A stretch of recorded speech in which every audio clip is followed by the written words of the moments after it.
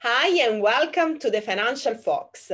Today on the show, we are going to talk about investing in gold, specifically putting the spotlight on a listed company which has made significant progress with its project and is now entering the crucial phase of mine construction. I'm talking about Condor Gold, a London and Canadian listed company, a junior developer and explorer working to bring its La India gold mine in Nicaragua into production.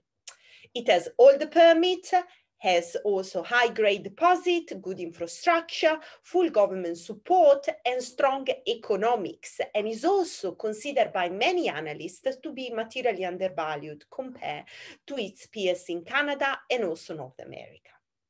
There are many questions about its strategy and financing which still need to be addressed. So we have asked investors to send us questions, which I will pose to the CEO and chairman, and let's see what he has to say. Let's welcome to our show Mark Child, chairman and CEO of Condor Gold. Hi, Mark, how are you? Well, thanks, Stefania. You are just back from Nicaragua, I understand, where drilling has started. So maybe to kick off, do you want to briefly summarize how things are progressing on site and when we should expect some initial drilling results? Yes, certainly. I've just had four out of the last 8 weeks in Nicaragua and quite a lot of that time on site. We're doing 4,000 meters of infill drilling. And the drill results from that will be end of February, early March. We're also doing some geotechnical drilling in 15 drill holes. We've been purchasing loads of land and we have significantly advanced a lot of the engineering studies. Okay, I have a few questions for you sent by our investors, so hopefully your answer will help to clarify a few points as well. So first of all, are you close to get a tool agreement and how might the signing of that affect your strategy? We've been in negotiations for a toll milling agreement for 12 months. There's a nearby mill that has 60% spare capacity, but that also needs 2 people to sign an agreement. We've made it clear we're keen to progress with a toll milling agreement. If it comes off, on our announcement on the 7th of December, we infill drilling in feeder pits, which are high grade, and there's a 4-gram pit there with 59,000 ounces of gold. So we could toll mill that 59,000 ounces of gold truck it over to the nearby processing plant. So how does it impact the strategy? Well, that you're just looking there at $1,800 gold price, you're looking at about $92 million of revenue. On our own mining costs, if we did it ourselves, we'd have about $65 million of free cash flow coming out of that. So we could do 1,000 tons a day toll milling from it if we chose and if we agree something. So it would fast track us into production should we reach an agreement with them. That means, in terms of strategies, it means we could go for a slightly smaller plant because we'd be having early cash flow from that plant, from toll milling. And obviously it stops us coming back to the market because we've got revenues and free cash flow. Okay, how many artisan miners are working on Mestiza and when will they move to another site? We own all the land on Mestiza area, and in the month of October there were on average daily 20 artisanal miners. Because we own the land, they have to sign a contract with us to relocate when we want them to relocate. So moving them off isn't a difficulty. Now, artisanal mining, if you own the land, most farmers charge the artisanal miner 20% of the ore that they're taking off. We don't charge anything, so they keep 100%. That's why they like to come on our land. Okay, so you mentioned about the land. We understand the purchase of the remaining land isn't a concern for you, but I assume that should happen before any financing or production decision. Have you got a specific time frame for that to be concluded? We're running the project as if we have 100% of the land. So the land for us operationally is a non-issue. We have 100% of the land on the plant location, the tailings storage facility, the explosive magazines, the water retention dam, the roads and infrastructure. We have 96% of the pit as we speak, about 95% of the waste dump. So, and the government will help us get the balance of the land. So it'll just fall into place. So we are talking over the next few months, the next 6 Yeah, months? yes, that's right. Well, but because we can go ahead and construct the mill. If we build the mill, it'll to be once it arrives, it's a 12-month construction period. So we have all the land for building the processing plant and the tailings storage facility in the main areas I just mentioned. So the balance of bits and pieces will it might fall in over the next 2-3 months, but it's a non-issue for us. Okay, perfect. So you have the permits, the government support, and also high-grade deposit. All you need is the capital to finance production. So there are obviously different ways to structure that. Can you expand on the different scenarios and what would be your preferred option? Well, firstly, the directors have 20% of the company. We're looking at doing this in 2 stages. So we're likely to go with a smaller plant of 1,500 tons a day as opposed to 3,500. So, and do a 2-stage approach. The capex on that's likely to be around about $60-70 million. We've actually just engaged last week, Lycopodium again, to revisit capex numbers. In terms of the financing mix, you're typically 60-40 debt to equity, but there are many local banks. So we have local banks, regional banks interested in financing that we've had discussions with. We can also put gold loans into the mix, but we're looking at the financing mix actively as to how we finance the mine.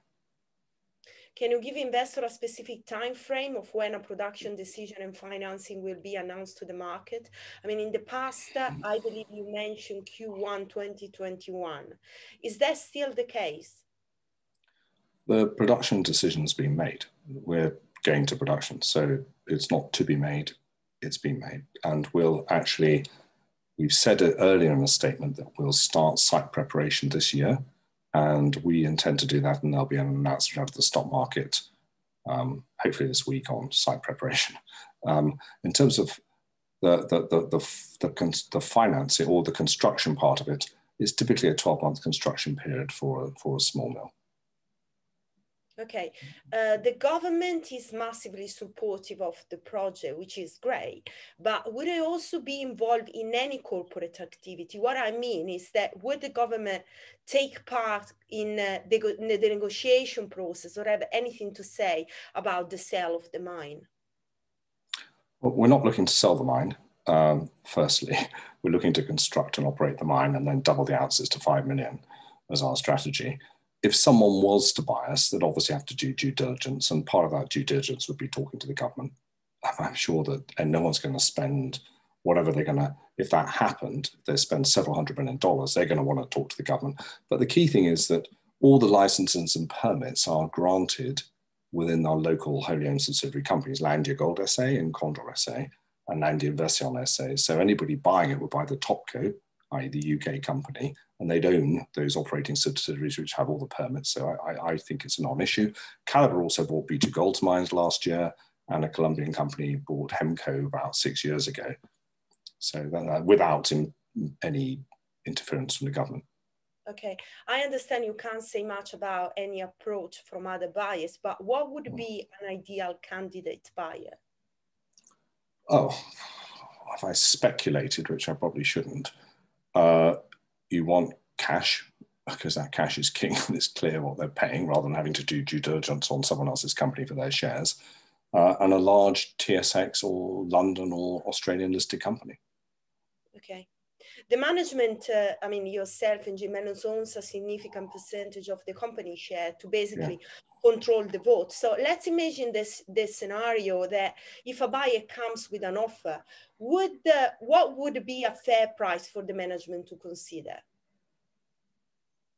I think it would be irresponsible for me to speculate on prices at this time. So I'm just going to decline that comment. I think analysts will value the company. And you can see that WH Ireland's recent research put £1.70 a share on their research note. I don't want to be drawn into speculation about what management would consider for something that's not even there. Okay, so you mentioned about analysts, and picking up on this point, many analysts as well as also the management believe that the company is really undervalued compared to its peers. Quite a few times you stated that the London market isn't really appreciating junior mining companies, and Condor Gold remains significantly undervalued. Can you say more about that?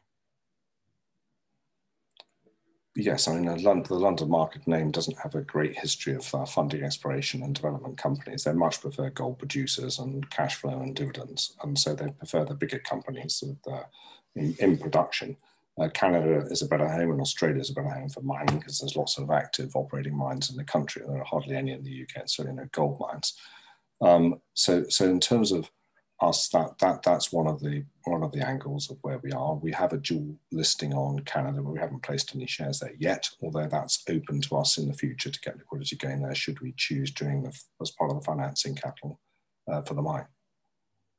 Okay, not many gold funds are actually investing in Condor Gold despite its potential. Why is that? And from your conversation, when do you think they will take a close look? Many funds, institutional funds, like minimum market caps, and our market cap's still, I say at 50p, it's around 55 million sterling. That's still very small. Most of the big gold funds want, and the generalist funds don't even invest in companies with less than 100 or $200 million market capitalization. So part of the reason you haven't got major institutions in is because the universe of fund managers that can invest in juniors is incredibly small. I mean, BlackRock, one of the biggest global mining funds in the world, they write out tickets they take $50 million positions in single mining companies. So, the market cap's too small for many of these specialist mining funds that you're referring to. Okay, so let's see what is in terms of when would they be interested.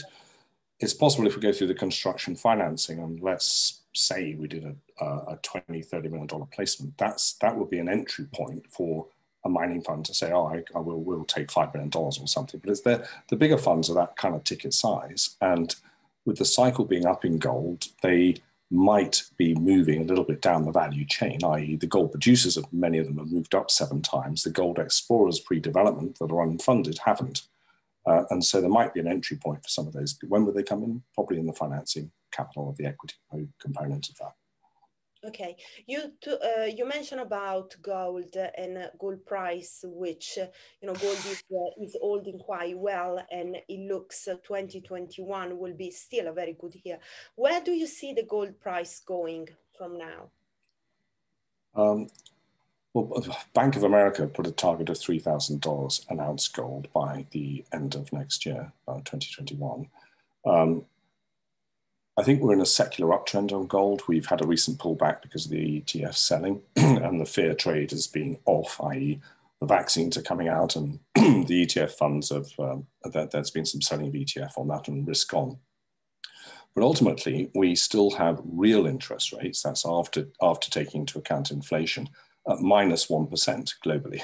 And that's, so there's no cost to holding gold, but there is actually of having your money in a bank account, $15 trillion worth of debt, which is negative yielding around the world. These are very important cyclical backdrops. And all the debt that's been created, $4 trillion under Trump's presidency, US dollars, is going to get inflated away. So the Fed is now going to have higher inflation. Gold is a hedge against inflation, as anyone with Zimbabwe dollars knows, or the Czech and Verkmark Republic knows in their economic history. So I think the secular long-term bull market in gold for the next 5-6 years is very much intact and alive. We have a short-term correction now. So I'd see gold higher over the course of the next 3 years. Okay, fantastic. Last question. What are your expectations for 2021 and also the key events and catalysts that investors should look for? Right, well, the first 3 months, we'll start site preparation this year over the next few weeks, and we'll be clearing the land over the processing plant facility, access roads, infrastructure roads, anything to do with and around the processing plant, stockpile, and that'll take 3 to 4 months to do in early next year. And we've already created 2 viewing platforms, and so that'll be clear cut. So we can show investors, we've got the land, here's the plant layout and so on. We'll finalize the CapEx number. As I said, we've already made the investment decision. We'll announce that we're going with the smaller plant, I think of 1,500 tons a day. And at 4 grams, that'll still give 70,000 ounces of gold and lots of free cash flow, but it's a minimum CapEx, high grade at maximum production. We'll have good drill results, I think, because we're infill drilling in high grade pits of 4,000 meters. We'll put 8,000 meters of drilling on Mestiza next year. We've got the drill rig lined up and is due to come in January, so we'll be announced the commencement of that drill program.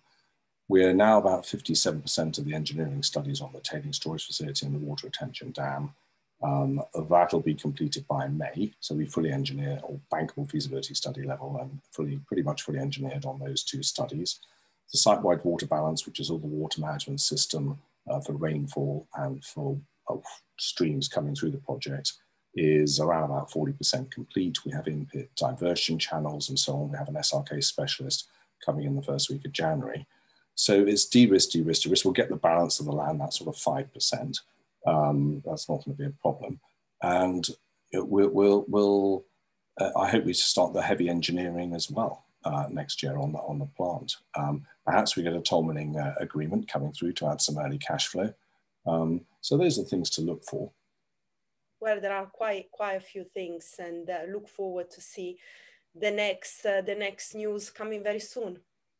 Okay, thank you, Stefania. Thank you, Mark. Thank you so much. It was great to have you on the show. Thanks. So this is everything from the Financial Fox today, and don't forget to subscribe to our YouTube channel and follow us on social media to make sure that you are updated with our next interviews and special guests. I will see you next time.